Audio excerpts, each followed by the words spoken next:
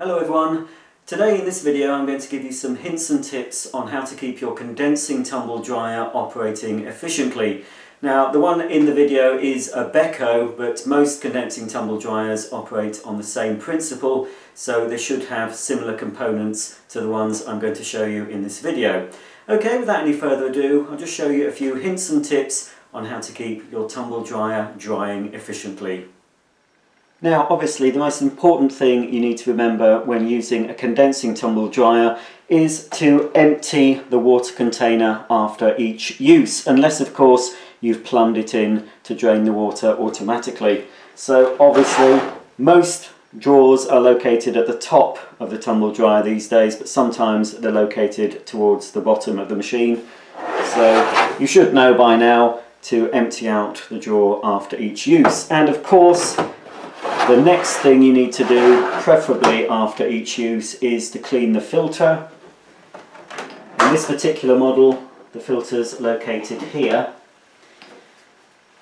You can just clean it just by opening it up, most of them open, and just taking the fluff and lint and sometimes pet hairs and just going round like that. Now this one is going to have a bit more of a deeper clean today because I'm giving this tumble dryer a bit of a service. So I can actually wash this in hot soapy water. As long as it's dry before I put it back in the machine, that's okay. You can of course use an attachment on your vacuum cleaner to clean it, but because mine's got a lot of fluff and lint around this part, I'm just going to rinse it in some water and then I can place it back in the machine once of course I've left it out to dry for a couple of hours or so. When you remove the filter, you might find a lot of fluff and lint that's gathered around where the filter is situated in the machine. Now you can get your hand in there. Obviously I would suggest you unplug the machine before you start putting your hand inside anywhere of an electrical appliance, just to be safe. But you know, I'm not going to be able to get my hand right down there. Now a tip you can use, those radiator brushes you can buy, they're very useful for getting down here, but what I like to use is a vacuum cleaner.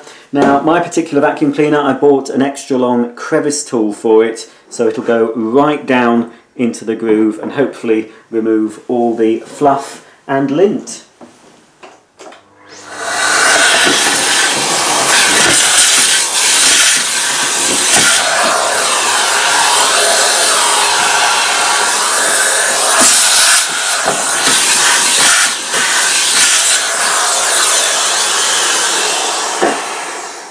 The vacuum cleaner should remove the majority of the fluff and lint from around the machine, but there might be a few stubborn bits remaining. So for that, use a damp cloth with some mild detergent or one of these surface wipes, and you can wipe around the door seal and the entrance to the drum and into the cavity where the filter sits. So you can give it a thorough clean to remove any lint, and of course you can wipe around the door itself as well.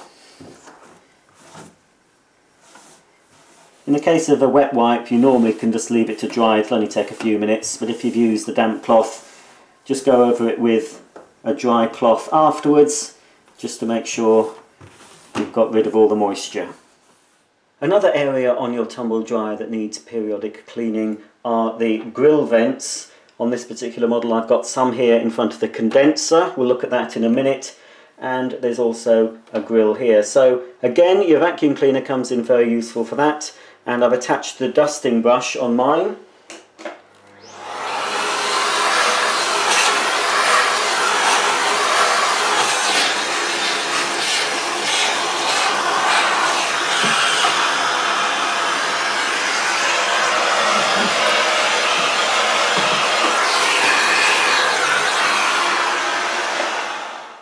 And to finish the job properly, you can use another wipe or a damp cloth, and you can really get into those grooves, keep them free of dust.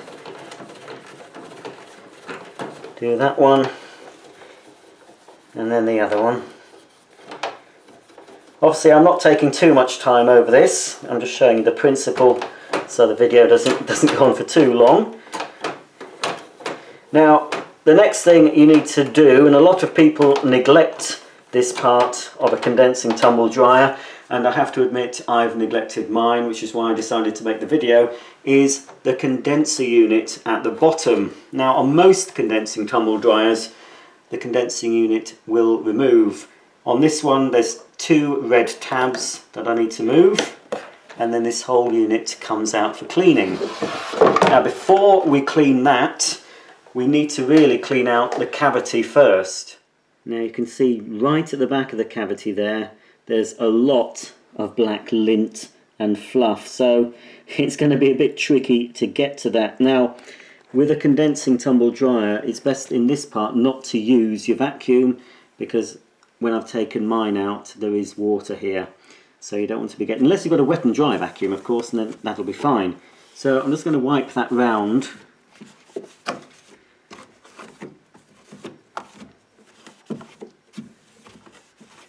But then for all that fluff right at the back, I've got a radiator brush that I can use to dislodge that, and then I can use the vacuum cleaner to remove it.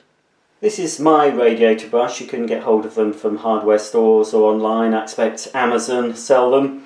And this is another alternative you can use instead of a vacuum. And you'll be able to see that when I put the brush in, it will actually come out at the bottom there, so you can actually just use that just to brush around. As you can see, it's still dislodging fluff that the vacuum's missed. I didn't do it that thoroughly, so that's getting the worst of it off. There we go, a lot more fluff's coming out. And then I can use this, because it's long enough, I can use this to reach the lint right at the back of the condensing cavity. So there you go, that's the inside of the condensing cavity, free of fluff and lint. Only took me a few minutes. Now let's get on to actually cleaning the condenser itself. Now this is my condenser, and as you can see I've left it rather a long time to clean. Now you can remove all this with a wet wipe or a damp cloth, but what you can't get at is inside the condenser. This will have a lot of fluff and lint actually in here. The best way I've found of cleaning this is to take it to your bathroom where you've got a shower and use the shower attachment to flush it all through. Okay then, so I've put the condenser unit at the bottom of my shower, and I've put a tea towel as well just in front of the drain to catch all the lint and hairs that are bound to be flushed out of this condensing unit, just so I don't block my drain up. So basically you just get your shower attachment and start flushing it through.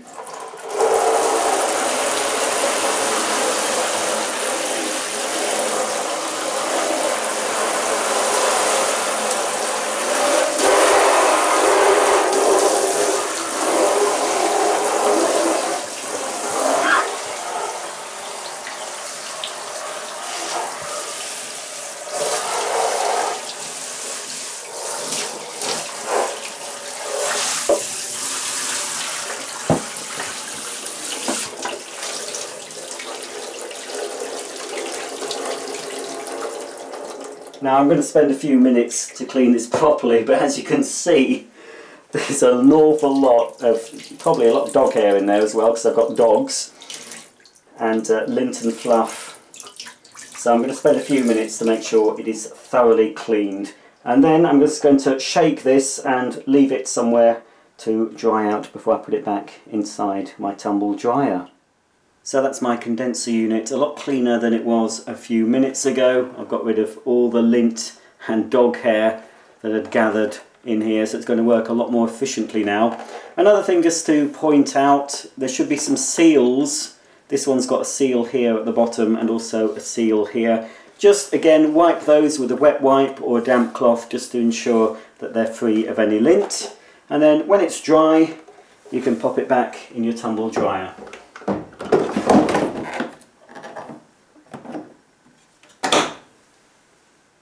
Well, that's just about the end of my video. All I've shown you today is just the very basic maintenance tips that anyone should be able to perform to keep their tumble dryer operating efficiently. Obviously, if you need to have a more deeper clean on your dryer, if it needs a thorough defluffing, then I suggest you get a qualified person to do so.